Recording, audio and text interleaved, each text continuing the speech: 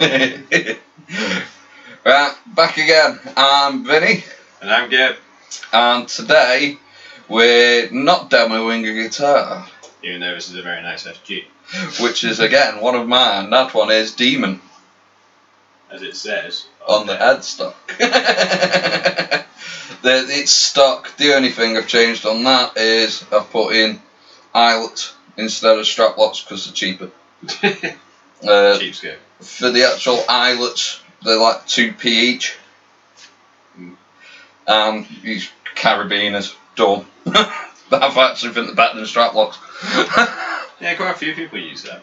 Eddie Van Halen. Yeah. Zakk Wylde. Yeah.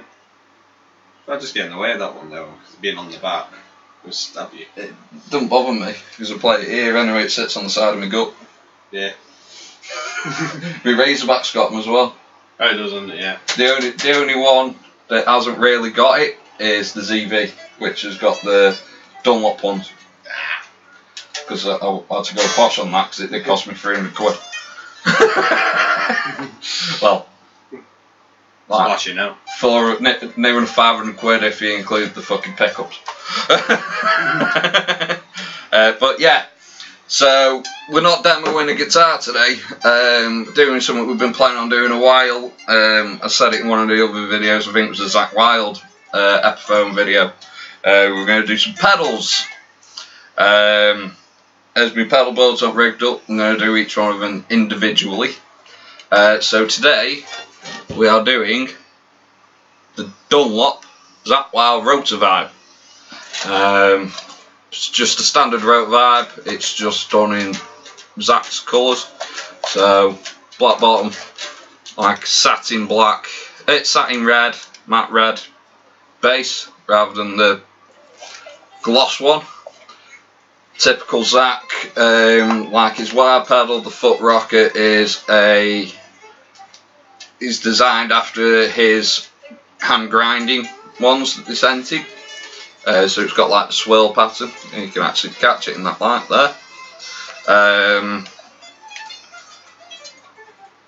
It's like a relict sort of metal control knob, which is your volume and how much of the effect comes through your dry signal, so how much wet signal. That's your push for when it's out, it's in vibrato setting. When it's in chorus. Your typical, well, that's actually called intensity. So it's your intensity control, your instrument input, your amp output, amp input, instrument out. They tell you what the lights are. Unlike his wah, there's no actual adjustment underneath the rocker for the torque. So Gerb's going to run through some tones on the Epiphone SGG 400. Again, as usual, through the Marshall MG15 FX carbon fibre. We're going to start off on the clean tone. It's not on. Nope. So this is the dry signal, I think. Everything's turned up. I think something's going on.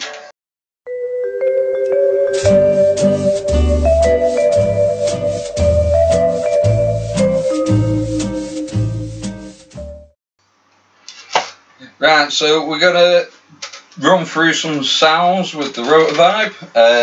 We've got it on the clean setting. So Gerb's going to show you the dry tone.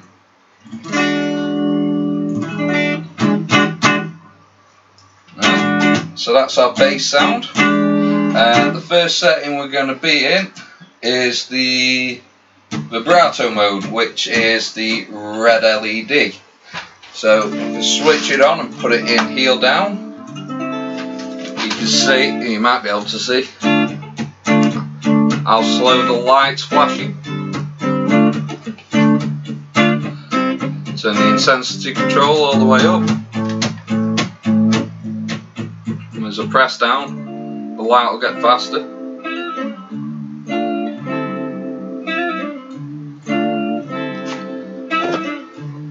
Move the vape out the way.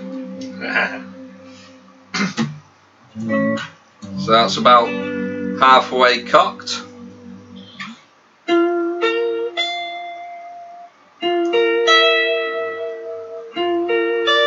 And we'll go to all the way toe down.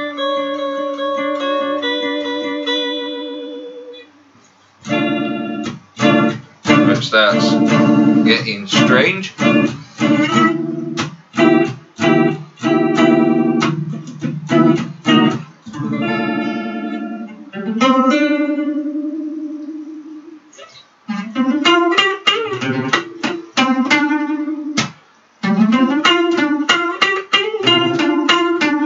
So if I go back down into the toe position, into the heel position, sorry, my apologies.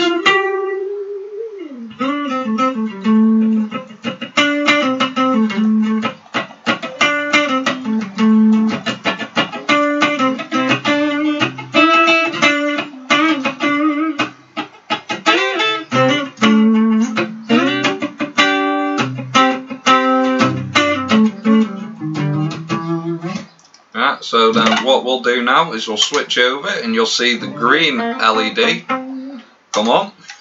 There it is. So now we're in chorus mode. So we start with the heel down again. Nice and subtle.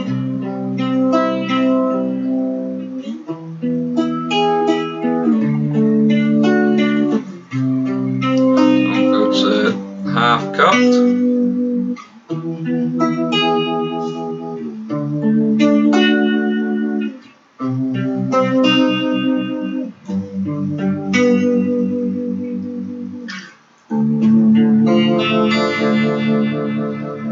And we'll go to full toe down.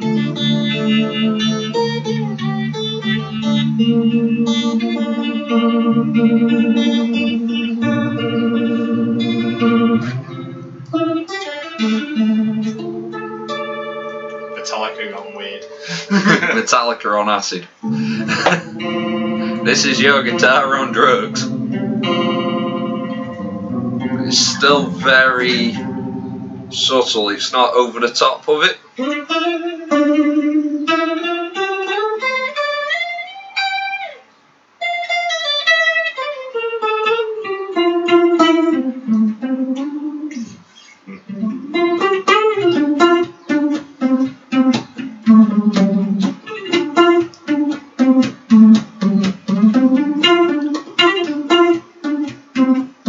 I see, I actually prefer the chorus setting for that Jimi Hendrix, Robin Trower sort of stuff. He's very much like a Leslie, the old rotating speaker. That's the sort of vibe it gives off anyway, to me, personally. Right, so what I'll do next is we'll just have a bit of a chat about it, and then we'll kick it into a gainier setting and we'll go from there. Right, so that was it on the clean setting, so you can hear how it works and everything like that, the two different effects. So what are your thoughts on it then, Gerb? Well, depending on how much you want of like each, like well, the tremolo or the chorus, it kind of works better than just like a normal, you know, like a stomp box. Yeah. Because you can adjust it as you please. Yeah. I find it quite cool.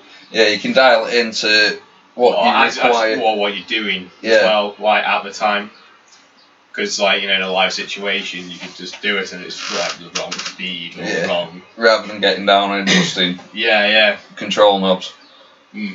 So which I think is quite cool. Yeah. But me, like, I personally, I don't use them, like tremolo or chorus, really. Yeah.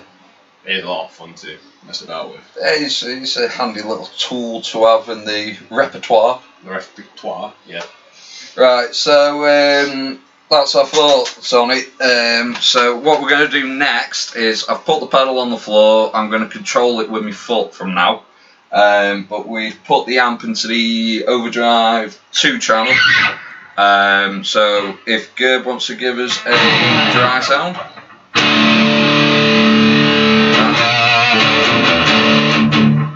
So that's our bass sound for it.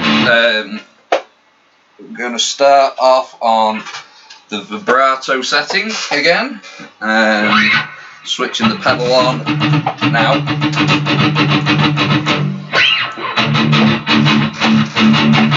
So I'm just going to rock my foot in and out while he's riffing away.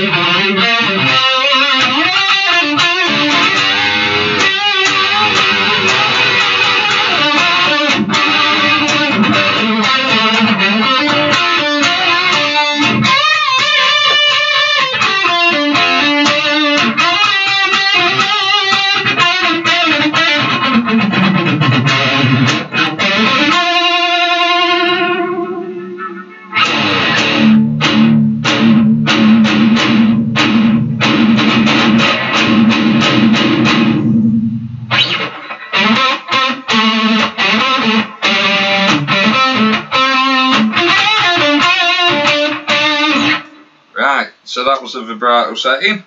I'm going to kick the side switch in, which is really handy because you can do it with your foot. We are now going to be in the chorus setting. The pedals on. So if you want to take it away, Maestro.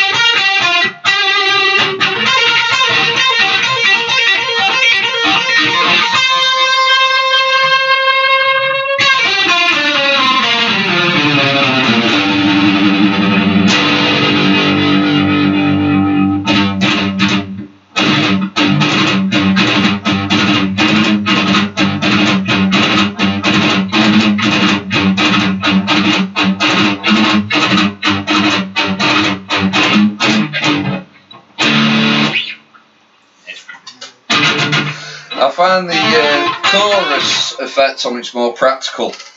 Just to thicken up like lead bits.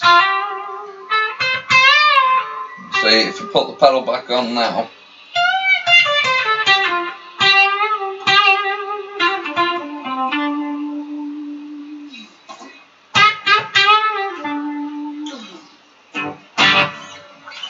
It just adds a bit more of a, as Gerb said, a thickness.